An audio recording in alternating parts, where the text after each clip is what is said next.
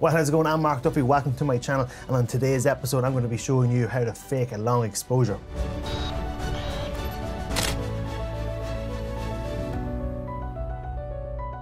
I'm back. Who missed me? Did anyone miss me?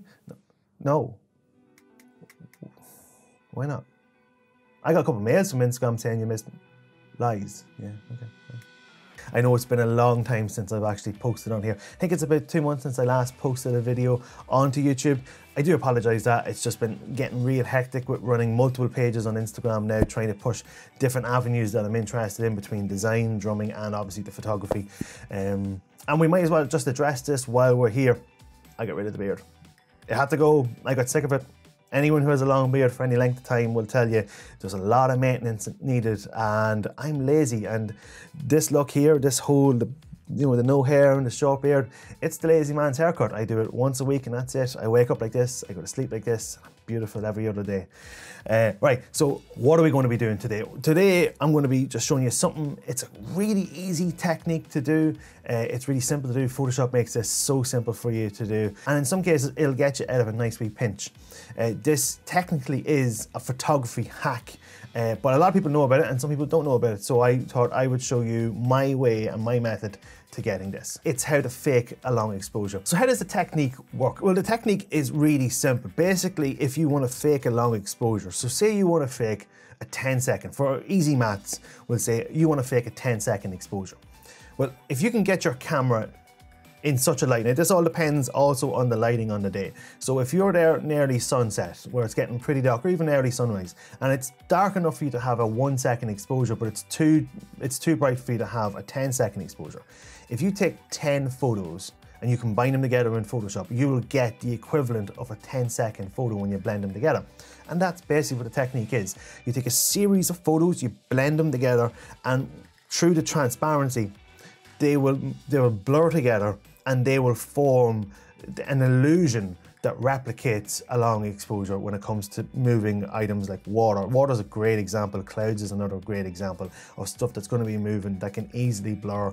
Now there are plenty of methods in which for you to do this. You can treat this like a time lapse. So if you have, like, say, an intervalometer, or if your camera actually comes with one built in, you can just set up your intervals and just say, I want to take 20 shots, go, boom, and it'll do 20 shots. Or you can just take 20 photos yourself. If you have a 2-second timer on your camera, take 1, take 2, just keep going until you think you have enough. The more the better. You're probably better off shooting more than you need. So just remember, if you want a 1-second exposure to turn into 10 seconds, you need 10 photos. So if you keep that in mind, just keep that simple maths in mind at all times.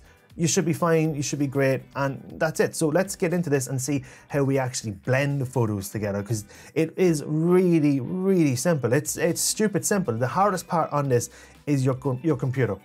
Blending all of these photos is strenuous on your computer. If you don't have a powerful computer, it's going to be time consuming. So I'm just going to give you fair warning on that as well. My computer has started to slow down a little bit. It's probably because I haven't updated Photoshop and Lightroom since November. So when you're looking at this, this is still the old Lightroom. Bear in mind, I heard so many scare stories of people losing photos, and I didn't want to lose mine. So I haven't done it yet, but I will at some stage. Again, like I said, it's the reason why I got rid of my beard. I'm too lazy. So let's get into this and see how we actually take our photos from Lightroom into Photoshop and blend them together. Okay, so this is the photo we're going to be working on. This is the shot that I took at Downpatrick Head in County Mayo. As you can see, it's an unbelievable looking sea stack just off the coast at County Mayo. And what I wanted to get here was I wanted to get a nice long exposure, but the weather wasn't to be on the day. You can see the rain clouds were here just on the horizon. They ended up coming over us and just covering us in rain. I'll even show you the photo that I tried to get. So you can see here up the top, we're shooting at 120 seconds, so it was 2 minutes, but with all the rain and the fact that I couldn't clear the filter at the front of the camera, it got all fogged up and messed it up. I did try it a second time. I did wipe it down and thought maybe the rain would calm down and I'd get the shot again, so I tried it again. And as you can see from these, for lack of a better word, these are completely washed out. They're useless, unusable. I can do nothing with them. So from that, what I did was I took the 10 stop filter off the front of the camera. I still had the polarizer on it. The polarizer was cutting it down. You can see some of these images here. I was able to get down to 0.4 seconds shooting at f11. So if we have you on forward and see what was the final ones, you can see there's a little bit of movement. That was because of the heavy wind that I was suffering from at the time. I then stopped down to f16. I was able to get a 1.3 second exposure. Now this is giving me lovely movement here, but I did want the option to maybe smooth out the water completely and have a nice long exposure. So what I did think was, if I have 10 photos of this, that would give me 13 seconds. So if I have 20 photos of this, that would give me 26 seconds, and so on and so forth. And if we just slide this across here and see how many photos I actually took in total. So if I select them all, shift and click, and you see down the bottom here, you see it says 53 selected. So 53 by about 1.3 seconds. Now some of them did change. If I click through some of these, you will see that they did change. Yeah, 1.5 seconds. Again, the camera is moving because the winds were so heavy. Even with the ball head that I have, it's a really sturdy tripod.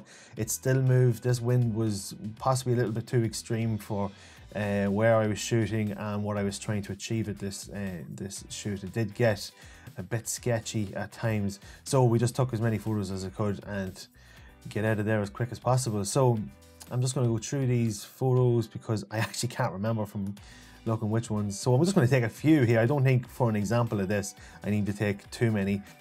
Between 10 and 20 is usually pretty good, I think, especially if you're at a 1.3 second exposure. So if we count 10 here, 1, 2, 3, 4, 5 to the 6 to the 7 to the 8 and to the 9 and 10. So there is 10 photos there. You can see them selected. And what all you basically do is make sure the settings are exactly the same. So if this was the first image you have, do your changes to that, select all the images you want, and then simply hit sync, and it's done. Everything's the same, nothing should move. What you do then is you right click, edit in. Now if you select Photoshop, it'll open them all in separate windows, and that is just a pain. So we'll just scroll down to the bottom and we'll go for open as layers in Photoshop. I have Photoshop already open, which will make this a little bit faster. You can see I already had Photoshop open, which kind of speeds up this process a little bit. This can be time consuming depending on how many photos you do take in. So you'll notice on the right hand side, it's going to slowly just bring all the images in, and it will just wait here until these all clear through. It'll round them in, and we can then align them up properly to make sure there is no movement between them all. And then we can blend all the layers together to get us a nice fake long exposure.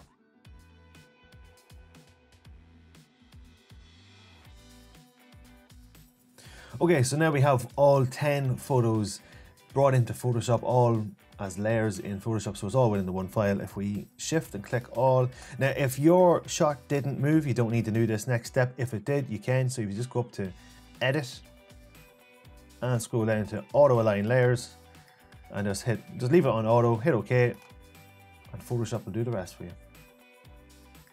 Okay, so that has happened there. You've noticed there's a little bit of a line, you may notice that. Now it's only a small amount, and if we just Control T and resize, what we're going to do now is hold Shift and Alt down and click and drag from the corner.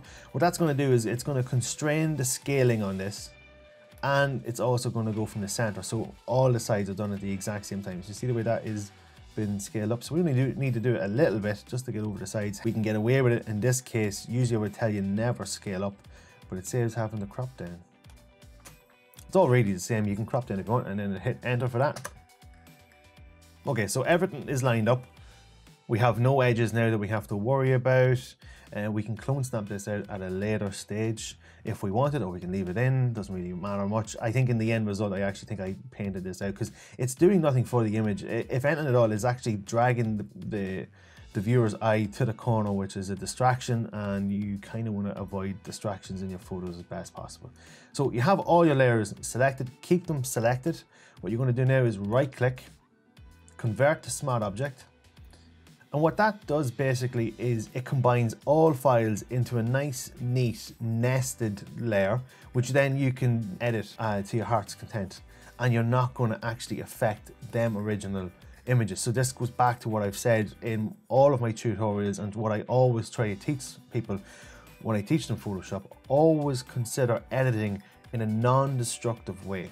So by converting to a smart object, we can do whatever we want. We can change We can go into camera raw filter, we can add blurs, we can do whatever we want, resize it to a horrible scale or whatever we want to do, and it's not going to affect the original images. But this is actually vital for, this is where the whole trick and magic happens within Photoshop, is when you convert this into a smart object. Okay, so the next step that we need to do, and it's actually the last step that we need to do, is we need to actually blend all these layers together. So what we're going to do is we're going to actually get Photoshop to work out the average of all the photos so that they actually changes the opacity from photo to photo. So without getting into all the maths, if you don't want to know about the maths, just basically go up to Layer, Smart Objects, Stack Mode, and mean. It's going to work out, whoop, where did that go to? Stack mode and then mean, and that's going to work out the average between each of the images, and it's going to put in the relevant opacity. So the first image is going to be 100%, the second image is going to be 50 because the average between two images is 50%, down to 33%, down to 12%, so on, so on, so on. And there you go. You've just faked your first long exposure. And you can see it actually does look great. If you look along the rocks with the mist, it actually does look quite authentic to how around about 10 seconds, 30 seconds would look in a long exposure. Now, the only thing I did forget to do this was I forgot to keep an original of this just for the tutorial to show you before and after. So I'm just going to go into Lightroom and actually open just a single one of these again. So right click, edit in. This time it's only going to give me the option to edit in Photoshop. We'll just wait.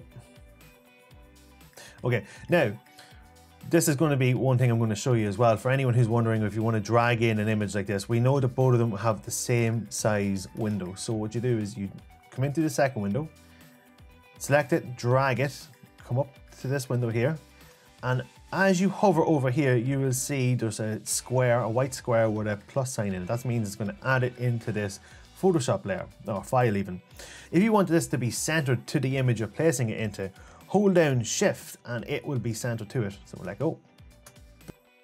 So here we go, there's the before and after. So there's the before, that's at 1.3 seconds, and here is 10 photos mixed together to fake a 13-second long exposure. And to be honest, I think that actually looks great. It looks fantastic. In the end, this is the photo I think I went with, or something similar to it. I much preferred the movement that was on this than the actual mist, just for this one occasion. But it's, you know, at least I had the option there to pick between the ones I preferred, and that's always a great thing to consider when you're taking your photographs at a landscape.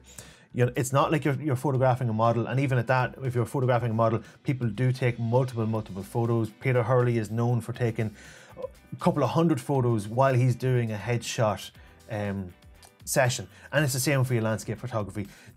Take a short exposure, take a longer exposure, and you never know which you're going to prefer on the day. But if you come back to your studio, it's already too late to make a decision on what you should have done on the field. So when it comes to shooting photos, more is more. And there you have it, a really simple photography hack, how to fake a long exposure. It is quite time consuming on your computer, but it's really easy to do. Like, Photoshop does all the work for you. And for me, this really is a photography hack that works. A lot of them out there don't work. I've seen people turning a plastic bag and using it as a softbox. It works okay, but then when you compare it against a softbox, you think, no, it doesn't really work that well at all. There's other ones as well I've seen where someone has strapped a belt around a camera to, I don't know, use it as a gimbal or something. I went to try it, nearly dropped the camera. So, you know, I was like, whoa, if it works, it works. But in this case, this really does work, and it may actually put the argument to some people, do you need ND filters when you have this technique? And I'm going to leave the debate up to you. Okay, so I hope you enjoyed it. I hope you got something from it. Let me know in the comments. Hit a like on the button, subscribe to this channel. I will be doing more videos like this. I'll be doing more gear reviews, some tutorials. You can also catch me on Facebook, Instagram, and my website. My name plus photography equals.com, markduffyphotography.com. And until the next time, later gators.